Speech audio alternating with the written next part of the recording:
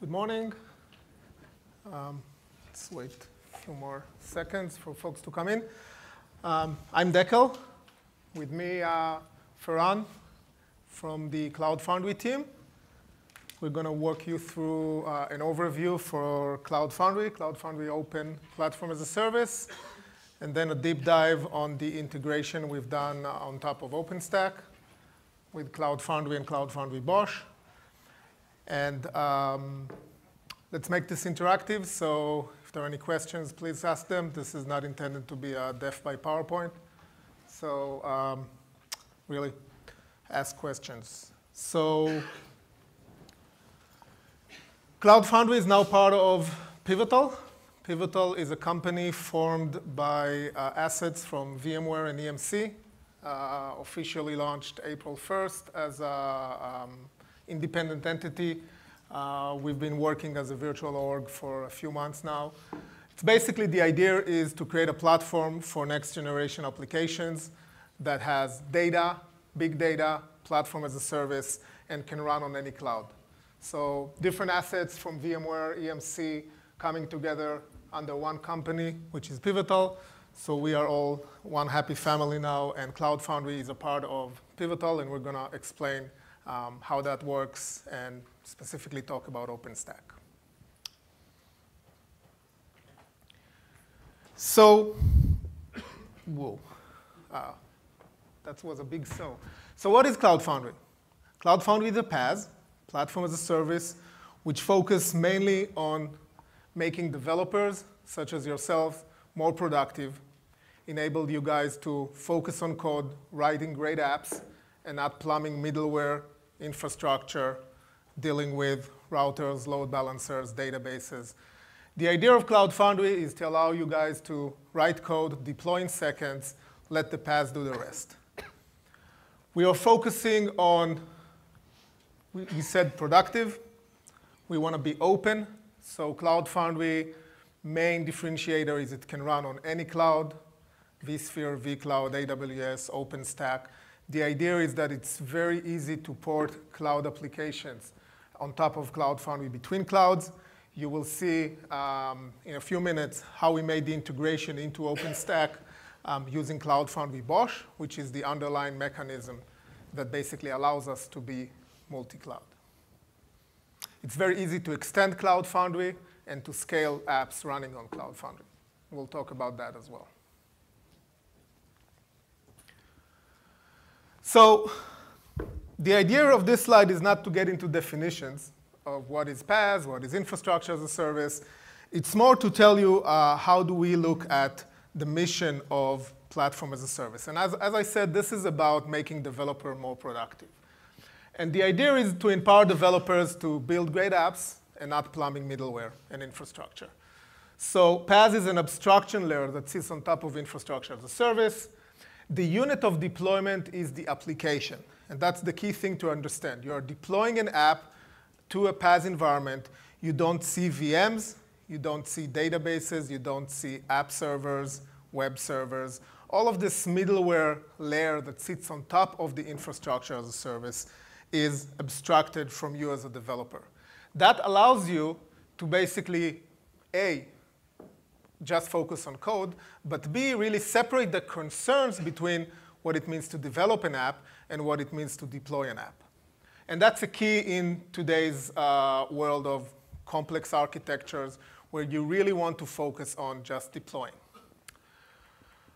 In terms of where do we sit in the stack, so Cloud Foundry is this abstraction layer on top of, does this work? Oh, great. So this is this abstraction layer on top of infrastructure as a service. What's really unique about Cloud Foundry is it can run on multiple clouds. So basically, when you choose your PaaS, you don't choose the cloud that it's running on. Today, we're going to focus on how we're basically building or deploying and showing you guys the integration we did on top of OpenStack. This chart is actually taken from one of our current customers that are running Cloud Foundry on-prem behind their firewall, building a private cloud and a PaaS on top of it with Cloud Foundry. Don't worry, it's not your eyes. You're not supposed to see the letters. It's blurb for a reason, because this is the actual deployment model. The point here is every colored box here is a manual process. For this specific customers, it takes between 5 and 6 months to get an application deployed from the moment the developer finished writing the basic code until this app hits. This is actually all the way to staging, not even production. This is crazy, right? In today's market, we can't wait 5 to 6 months until an app is actually running. Why does it take so much time? You need to open a ticket for someone to provision a server. Then you need to open another ticket for someone to open some configuration in a firewall, and another ticket to have a database provisioned for you, and then maybe another ticket to have a schema, so on and so on and so on. And you need to do this over and over again when you're moving between development to QA to staging. And what's even worse is you're usually not testing the thing that you actually wrote. So my background, I'm coming from years of engineering in the J2E environment. So I had my share of 30,000 lines of Apache config file, which is probably fun to some of us, but others that just want to write great code and build great app probably don't want to deal with Apache config files. So what we aim to do is turn this nightmare into something that is slightly more simple. The idea is that you're deploying a cloud, and you'll hear all about this, how you're actually building the Cloud Foundry instance using BOSH in a few minutes. Then as a developer, which is the blue API here, you are targeting that cloud, you are pushing your code, you are binding a service, and you scale your application. So these are basically the 4 verbs that you're doing with Cloud Foundry. You are targeting, pushing, binding, scaling. Target means I can target my private cloud, public cloud, micro cloud, which can actually run on this nice little laptop here. Within my private cloud, I can target several environments. So I can target development, development 2, QA1, QA2. I can even integrate this into a CI system.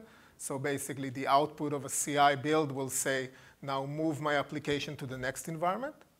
And the key here is that the app itself doesn't change when you move between environments. So for example, think about that push. I'm just pushing my WAR file, in the case if you guys build Java or Java Spring. Or I'm pushing my .rb file, if you are a .rb folder, if you're building Ruby. So it's really about you finished your app, you're deploying it into the PaaS environment. Services. You don't deal with building messaging systems, creating databases. You are binding into all of that as a service.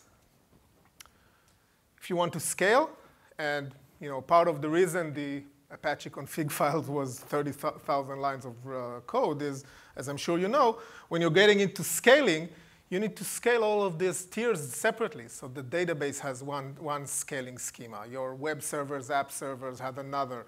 Your load balancer, now you need to define additional DNS entries, and so on and so on.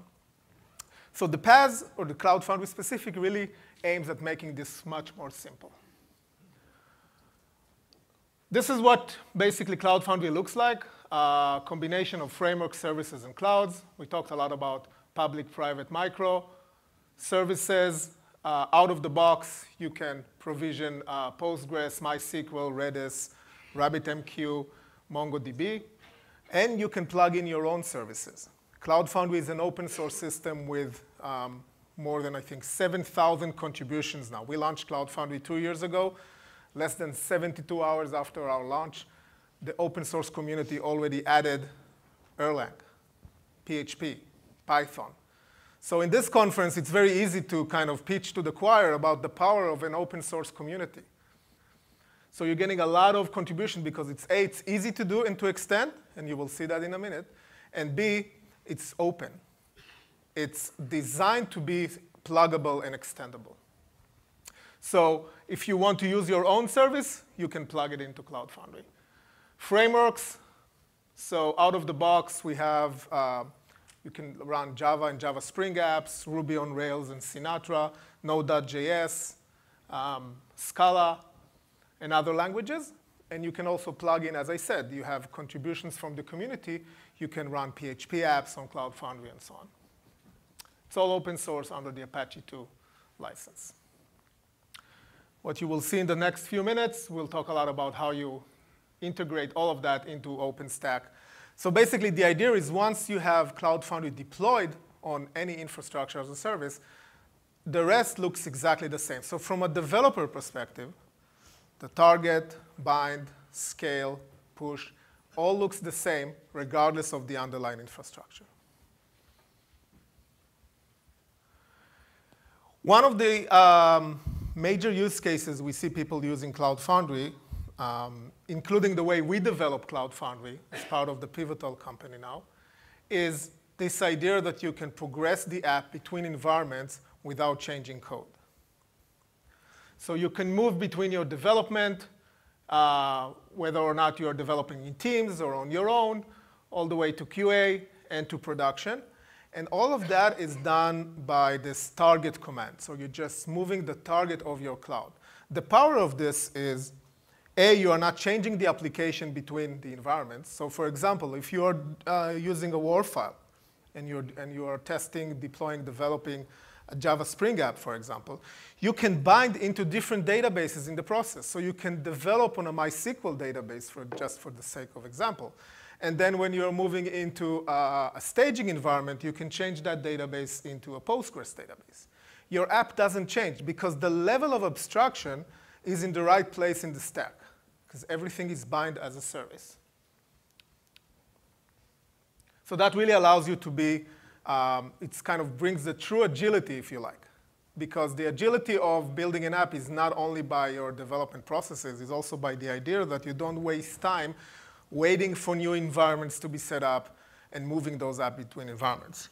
An example I can give you from another big customers of ours in the building private CF is that they made a huge effort in adopting agile processes. And they really did their development, changed the way they did development, and almost got all the way to like pair programming like Pivotal App does, if you guys are familiar with that. But when they had to deploy the next step of the app, they had to wait 3 weeks for their IT to set up the next environment. So all of that agility kind of went into waste because they were ready with the code, but then 3 weeks to set up the next environment. So really, that's kind of things you can solve with Cloud Foundry. Why are people using us? Developer productivity, we talked a lot about that. Ability to build web apps, social apps faster. Let developers like yourselves do what they do best, which is build great apps, not 30,000 lines of Apache config files. Sorry for getting to that, back to that all the time. This is some of our customers that are running Cloud Foundry on-prem today. There are many more. Intel is building a huge deployment of Cloud Foundry for all of their internal developers. Diebold, Comic Relief, if you're familiar with the fundraising that was done in the UK a few weeks ago, I think they raised like 75 million pounds or something like that. All of that was done on Cloud Foundry. What the system that supported that. I think what's really cool about Comic Relief is how fast they build the application. They actually build it in less than a week. And they use Jenkins in order to kind of progress their application between the dev QA staging environment. So this concept of CF target, a target of a cloud, they integrated that into their Jenkins environment. And once the first stage was over and the CI build was successful, they kind of did target the next environment. And they were able to progress their app pretty quickly all the way to production. You can't have a session without a big logo slide. So this is our big logo slide. The point here is to make Cloud Foundry has a huge ecosystem. We have 60 technology partners. A lot of them are in this conference today, building different frameworks, marketplace for emails, for logging. It's very easy to integrate. It's very compelling for a technology partner to kind of integrate and work with us. And obviously, multi-cloud. So deploying on OpenStack, AWS, vSphere, vCloud, different environments. Just talk about a few numbers. We have, there are thousands of members on our mailing list. You will see specifically the OpenStack mailing list in a few seconds.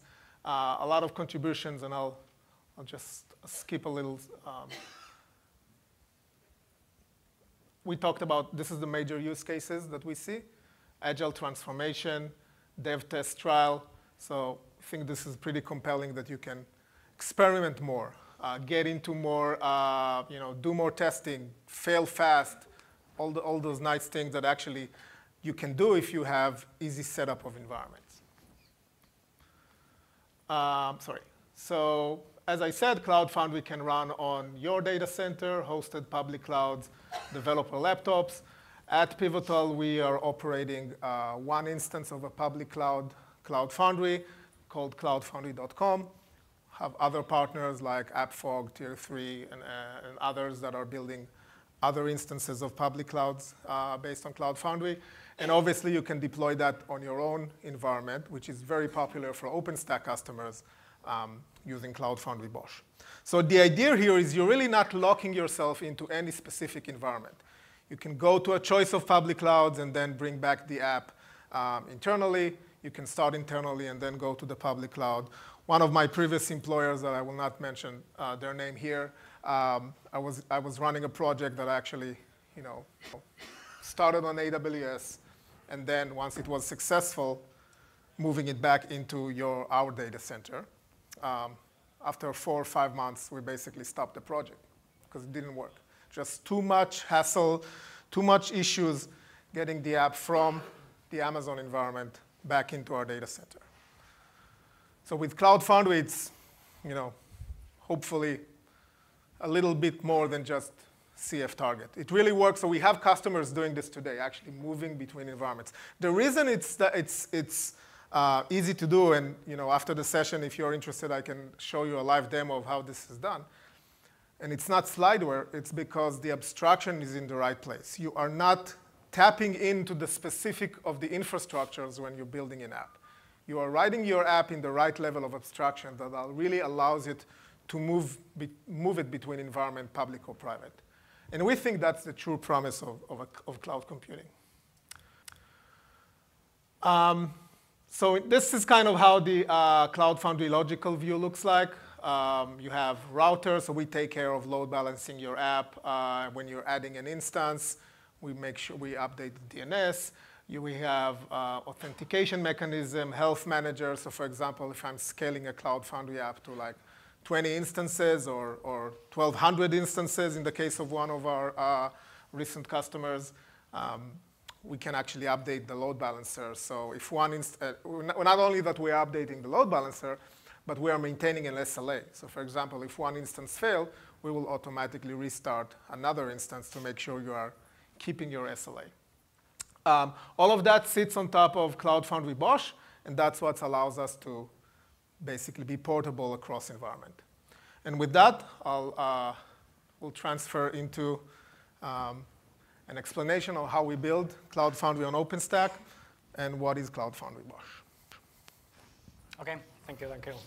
Okay, we're going to get a bit deeper, and we are going to explain how you can deploy CloudFoundry on-premise using whatever hypervisor you want to use. If you want to deploy it on vSphere, if you want to deploy it on AWS, or if you want to deploy it on OpenStack.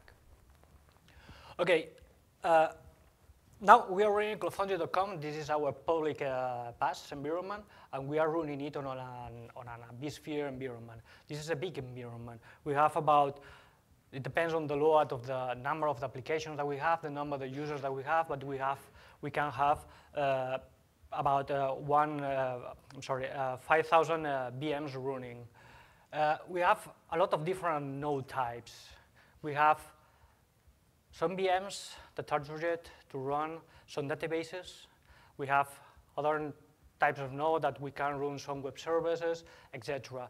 We have more than 75 unique software packages. You have saw in a previous slide that we run a lot of frameworks. If you want to run a Rails application, if you want to run a Play, a Go, whatever kind of application you want to run. So we have to deploy that kind of frameworks on our production environment. We have also different web servers anywhere. Our environment is a 24/7 24/7, running all year. And the most important thing in our production environment is that our developers, our engineers, they deploy the bits that run CloudFoundry, any updates on that bits, they deploy by themselves on the production environment twice a week. And the way that we want to deploy that bits is that we don't want to have any downtime. So we need some kind of reliable, robust, repeatable deployments, a tool that can help us to deploy all of our CloudFoundry bits without any downtime. Okay, we have a lot of CloudFoundry engineers. We need the kind of tool that empowers them to do that. When we started with CloudFoundry.com, one of the things that we started trying to find is a tool chain that helps us to deploy CloudFoundry without that downtime. We look at a lot of tools, like Chef, Puppet, a lot of tools, different tools. But we always find that we need to add some kind of logic layer between that tools and what we wanted to do. So we didn't feel enough comfortable with that tools, so we decided to create another tool and start from scratch and create another tool. This tool is called BOSH.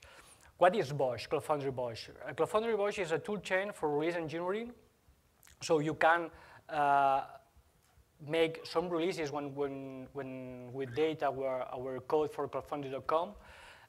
It's a tool that helps us to deploy our CloudFoundry in whatever environment we are using. If we want to deploy in our development environments, if we want to run it in our QA environment, or if we want to run it deploy it on our production environment.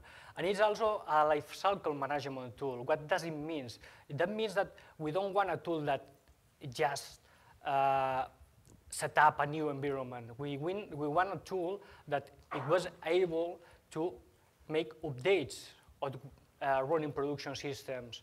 And if we want to move that environment from one hypervisor to another one, so we can do that with an easy task. It's a tool that is really optimized for large-scale distributed systems. It's something that we are running on CloudFoundry.com.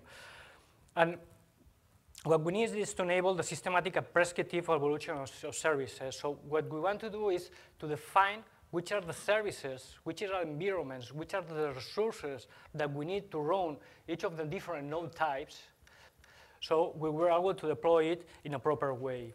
And the most important thing is, as I said previously, is that we want the service updates with a consistent result, and the most important thing is that we want a minimal to no downtime. CloudFoundry BOSH also facilitates operation on any large service or any infrastructure. We have used it, and we are still using it to run CloudFoundry.com, so it's a proven technology. And actually, it supports different hypervisors or public cloud infrastructures like AWS, OpenStack, VirFish, or vCloud. Just before going deeper in how we integrate CloudFoundry BOSH with OpenStack, just a very few concepts. The BOSH components that we have is, the first thing that we have is a source code. So when you want to deploy a new environment, you have some kind of source code. It could be your application, a Python, a Ruby, a C, whatever you want. You have this kind of source.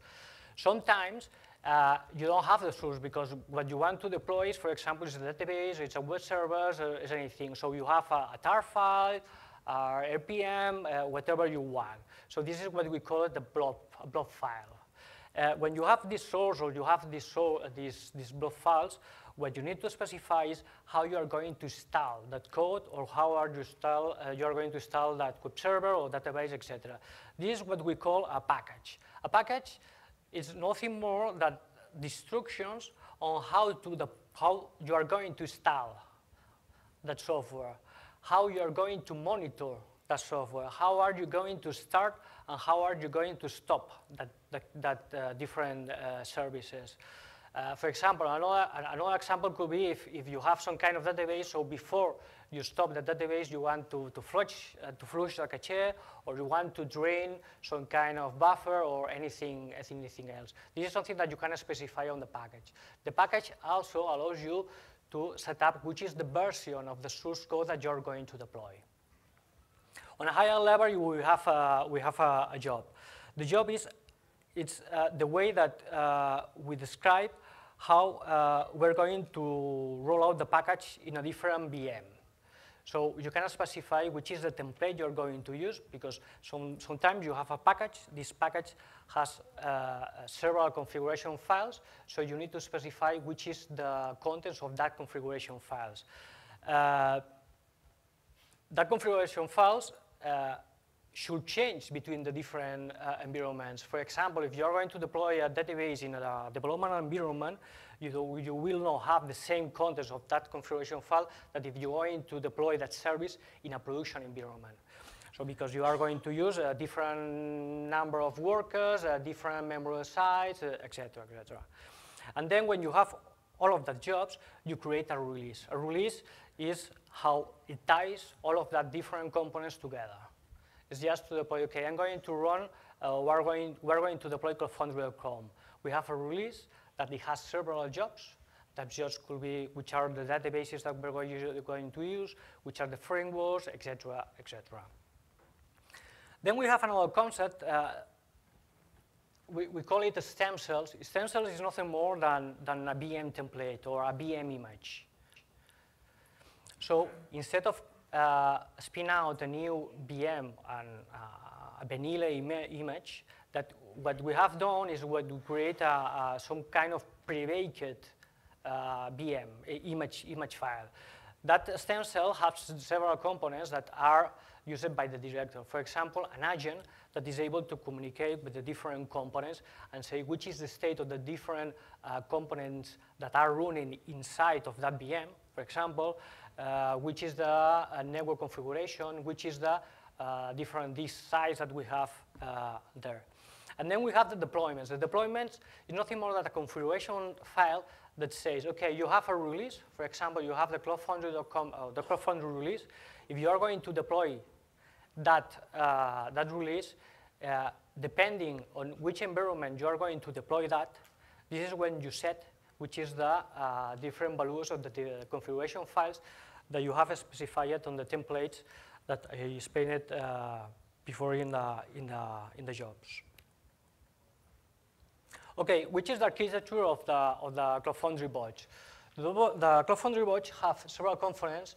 The first one is a CLI. It's a BOSH CLI. It's how the users can interact with the systems, and it interacts with a component that we call the director. The director is nothing more than the orchestrator of that environment. The director has also a REST API. So if you don't want to use the CLI, you can interact directly with the REST API using a web dashboard, or if you want to integrate with your own system, you can do that. We have also a blob store. A blob store is where we store all the different packages. It could be the source code. It could be the package for the MySQL tar file or the web server or whatever you want. That blob store, in BOSH we provide a simpler blob store. But if you want to use your own blob store, you can use several. For example, if you want to use the Amazon S3, or if you want to use an OpenStack Swift object storage, or if you want to use, Rackspace Cloud Files or HTTP object store, you can use that blob store. We have also some workers that is what they perform, the several actions that the CLI asks to the director. We have also a message bush. A message bush we are using a component that's called NAS, and is the responsible to tell which is the different VMs. And we have a health monitor. The health monitor is responsible to check which is the state of the different VMs that are running, and just alert the director if you have, for example, some VM that has been stopped or is not running, or the agent that is running inside the VM is not responding, for example. The head monitor has an architecture that it can be extensible. So, for example, if you want to integrate the health monitor with your own monitoring system, if you are using, I don't know, the CA, HP, or ABN, or whatever you are using, you can, via plugin, you can extend that health monitor in order to integrate with that kind of services. Then we have the IaaS CPI. The director itself and all of the different components are agnostic in terms of what hypervisor or cloud provider are you using. The responsible to talk with your cloud provider is always the IaaS interface. I will show you a few seconds later how it's built. And finally, we have the agents. In the agents, this is something that runs inside the VM, and it's able to communicate with the different components of the CloudFoundry BOSH. So I have said that CloudFoundry BOSH is neutral in terms of what IaaS are you using. Nowadays, we support 3 main players. The first one is in VMware. So we have CPIs for vSphere, and we have a connector for vCloud Director. For vSphere, it has been tested a lot. This is what we are using to run CloudFoundry.com. For vCloud Director, we have the code. We have not tested it. For AWS, we have the code. We have been testing it extensively. We have running about 400 VMs in AWS, and we are planning to run about 5,000 VMs in AWS to check that it really was. And for OpenStack, we have the code complete, but we have only tested on small environments right now. Okay, the cloud provider interface. The cloud provider interface, as I said, is who is responsible to talk with the IaaS. It has a well-defined contract. So this is the only way that we can separate the director, all of the BOSH components, from the IaaS. So this is the contract that we have. We have a contract for extensions. It's nothing more than image. We have a contract how to spin out new VMs, how to delete that VMs, how to configure the network for that VMs, and we have also some contract for this. The OpenStack CPI, it interacts with several OpenStack components. For the VMs, for the stem cells, the image, we are interacting with OpenStack LANs. This is the image service. For the VMs, we are basically interacting with OpenStack Nova API. This is our primary API where we are targeting, but Nova also talks with other components. For example, if you want to deploy a complex networking topology, so for example, if you want to use static IPs for HVM, you can use the OpenStack Quantum API in order to set up which is the networking of that VM. We also talk with OpenStack Cinder API in order to create new volumes, in order to attach that volumes to the VMs. And for the blob store, if you want to run your own private blob store, so you don't want to use some kind of public blob store, you can use the OpenStack Swift API. Now let's check some sample deployment file that I will show that once you have a release that is agnostic in terms of where are you going to deploy it, if you are going to deploy a development or a production environment, or if you are going to deploy on a vSphere or on Amazon or OpenStack, this is completely agnostic. On the deployment file is where you specify which is the settings that the deploy is going to be run on. The first thing is that you specify which is the name of the deployment that you are going to deploy. In this case, this is a basic example of a WordPress. You can check in GitHub that example. This is the directory. So in your environment, you can have several directors because you can I don't know, you want to separate different organization units, and each one should have a different director, for example, of you have one director task related to Amazon, another one for OpenStack, whatever you want. Then you specify which is the release, which is the version of the release that you're going to deploy. For example, in production environment, you want to deploy, I don't know, the version number 1, and in your development environment, you are just using a version 2 or version 3, whatever you want. Then we use a compilation. Compilation VMs is something interesting because before we deploy a release, we compile the packages. So what we want to know is that what we are going to deploy, we will not have any problems when we deploy that.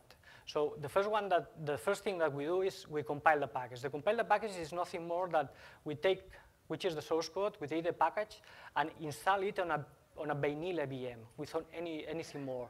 If it works, then we will go with the next steps, that is to deploy the process.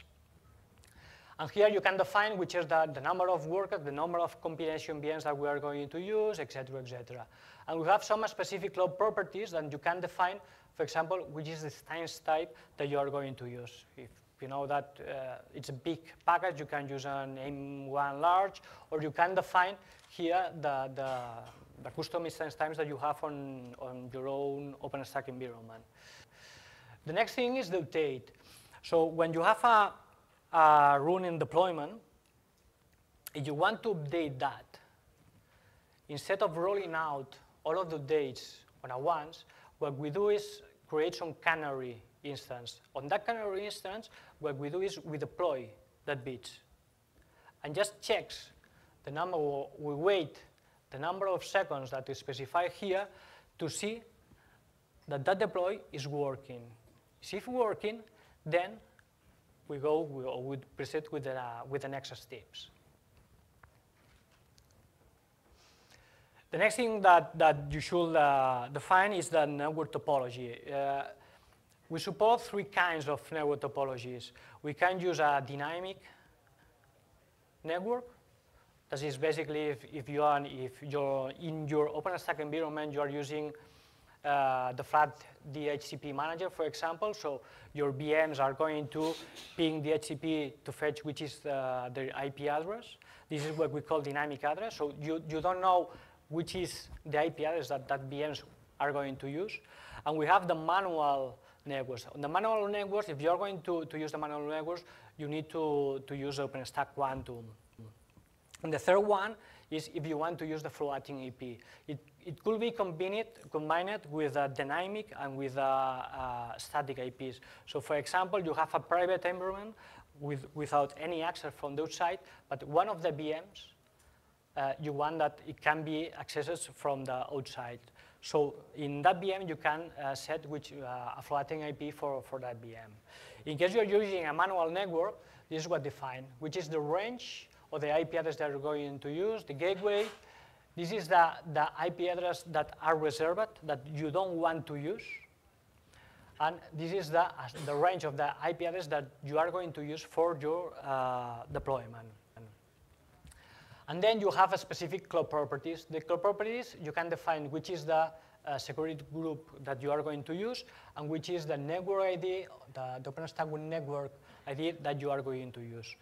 You can have several networks. For example, I have here a default that is a manual network, but I could have several network topologies. For example, if I want to use, I don't know, some kind of web service, and that web service I want to deploy on a specific IP range, or if I have also a database service, I can deploy that database service on a different network subnet, for example. So you can define here whatever networks you want. Then we define the resource pools. The resource pools, what it says is which is the stencil that you are going to use, so we can have different stencils if you want, and which is the cloud properties that you want to use. For example, we know that, I don't know, we have a database service and it should be run in a large instance, and perhaps I have another kind of service that it should be run in a small environment. And then we have the jobs. This is where we set which is the different jobs, which are the different packages that we are going to deploy in our environment.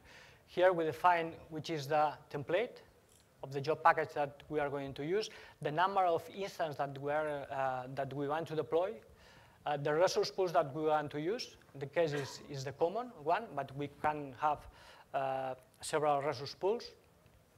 The network that we are going to use, and for that instance, which is the IP address that we want to set. And then we have the properties. The properties can be specified for each of different environments that we want to use. In the case, for example, is an example, but we have an MySQL server. This is the IP address that we want to use for that MySQL server. This is the password that we can use for an NFS server, for our WordPress, etc., etc. So, how is the workflow when you need to create a new release? In the case, what you have to do is you target your development environment. You create a development environment with all of a deployment manifest file with all of the different properties that you will have in that deployment, and then you write the code. When you have written all of the code, you can create a release. A create release, what it does is it gets all of the source code, all of the different packages, takes together and creates a tar file. With that tar file, then you upload that tar file using the BOSH upload release to the director, and then you can deploy that director. You run all of the tests, and if it works, commit the changes and proceed to the next step. If not, you iterate until your deployed is running. When you have it has been done, then you can pass that, for example, for the QA department. On the QA, you do the same. You create a deployment targeted to that QA environment. You pull the code that the developer has created. You create a different release. You upload that release to the director, deploy, run tests. You can iterate. If it doesn't work, you report that to development guys. And if it works, you create a BOSH release with final. And then you commit that deployment. And in the production, it's exactly the same. You pull all of the code from the QA guys, you upload the release, deploy the release, run test. So it's exactly the same pattern that it can be used for the development guys, for the QA guys, or for the people who are responsible to the release engineering. And that's all. What's next? You can sign up at CloudFoundry.com if you want to use that promo code. So you get a free access to the CloudFoundry code form. You can test it whatever you want. You can deploy your applications. When you have tested it, if you want to deploy CloudFoundry, for example, on-premise, on your own installations, we have several links here. This is where in GitHub where you can find all of the code of CloudFoundry or CloudFoundry BOSH, whatever you want. On GitHub, we have also some kind of documentation explains how to deploy CloudFoundry on your installation. And you have questions about how CloudFoundry works or how CloudFoundry BOSH works, you have several mailing lists. And that's all. If you have any questions, we are kindly to answer that. Yep. So, what's the multi-tenancy model of CloudFoundry? So, do you allow multiple tenants in the same VM, or do you always force the one VM per tenant? So, this is completely configurable using BOSH. So when you're creating the environment, you can decide if you're running in a completely single tenant mode, per one app per container, or multi-tenant. This is something that is completely configurable per the instance that you're running. When we are running CloudFoundry.com, we have a complete multi-tenant model. So we have 5,000 VMs and we support hundreds of thousands of apps. So, but that's one way to do it. When your customers are deploying this on-prem, usually run in a single tenant or close to a single tenant mode. And they're actually changing this between their dev environment, their QA environment, and their production environment. So every BOSH deployment that you've seen here, you can control the number of, or the tenancy of apps versus containers. Does that make sense? So yeah, so what you said is in CloudFoundry.com, you are multi-tenant by default. Right? We are by CloudFoundry.com, our public service, we are multi-tenant, correct.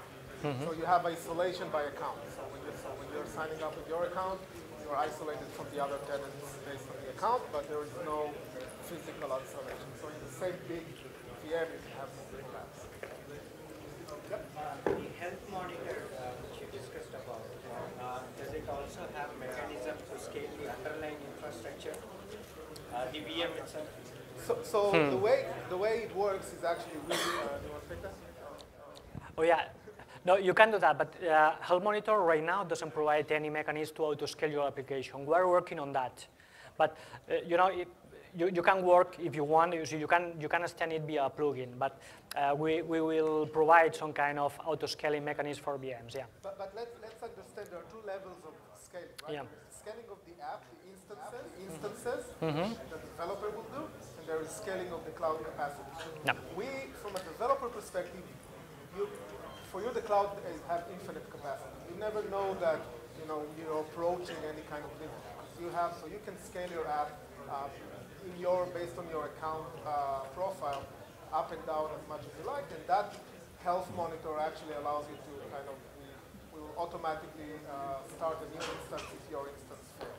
Now scaling the cloud itself using BOSH, this is something that currently you're doing in a much more manual way. So we are doing this twice a week in CloudFoundry.com, right? We scale from 0 users to hundreds of thousands of users. We keep adding capacity, and you never see us say, next Tuesday, 2 a.m., you will have 10 minutes of downtime, right? It's all done behind the scenes. So what's the instance of, like you said app, you scale the app. So the mapping for an IaaS instance is a VM. What's the equivalent That's instance? the beauty. There is a complete abstraction. There is no relationship between a VM and an app. The concept of VM doesn't exist. From a developer perspective, you see an instance, you see an app, you never know how many, you don't see a VM, you don't start a VM, you don't stop a VM as a developer. This is a different model than infrastructure as a service.